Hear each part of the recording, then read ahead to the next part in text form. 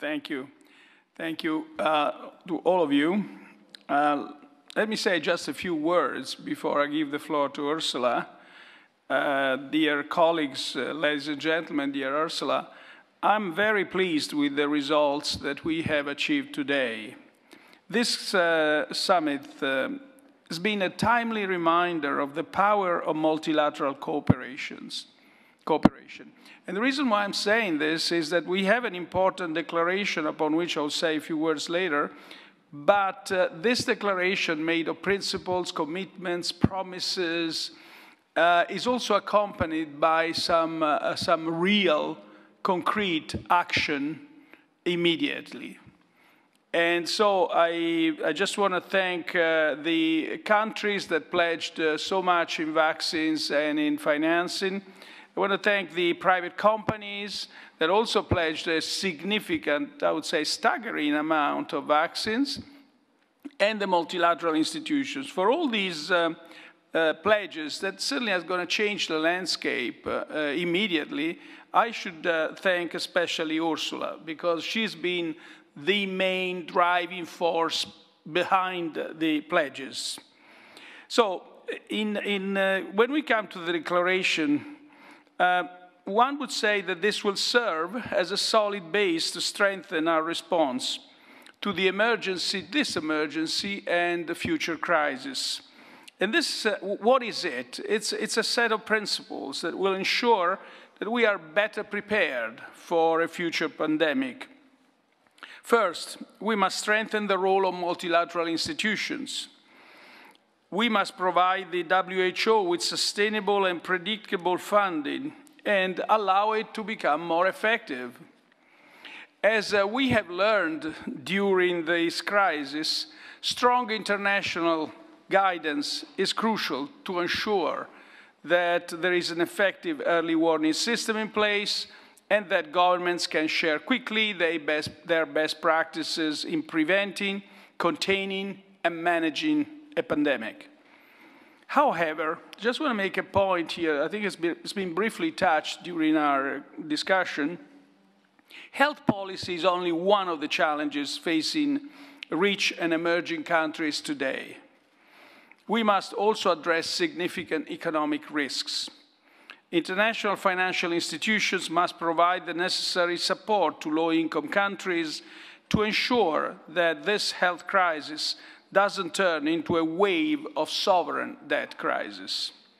In particular, we must now put the International Monetary Fund in the position to provide an effective shield for the world's poorest countries. The Rome Declaration rightly emphasizes the importance of pursuing a One Health approach. And here I'm coming to climate, to preserve human, animal, and environmental safety. This is the key priority of Italy's G20 presidency. The scientific expert panel has stated how most infectious diseases are caused by pathogens that are derived from animals. Their emergence is largely driven by deforestation, wildlife exploitation, and other human activities. Effective environmental action can help to defend animal welfare and ultimately mitigate the risk of new health threats.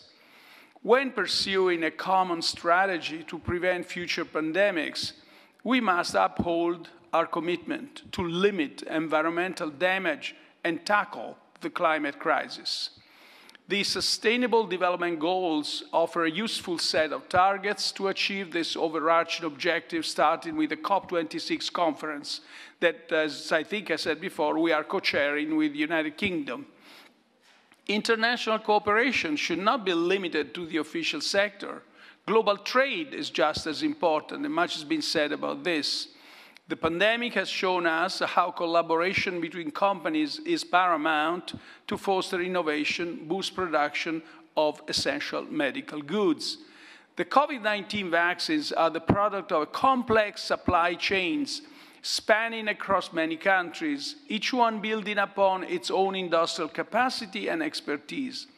The Rome Declaration rightly defends the role of the multilateral trading system and in particular the central role of the World Trade Organization. We must keep trade flowing across borders and eliminate unjustified commercial barriers and blanket export bans. This is essential if we are to react effectively to shocks. Finally, the declaration stresses the role of knowledge for overcoming the current and future health crisis. Scientific ingenuity has opened the path to exit this pandemic. The first vaccine was submitted for approval 9 months after the WHO declaration of the international emergency, and that's been a truly historical achievement.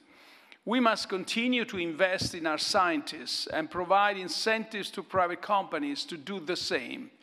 Moreover, we must ensure that information is shared rapidly and openly while preserving adequate protection to intellectual property. International scientific cooperation has been one of the reasons behind the rapid development of existing COVID-19 vaccines.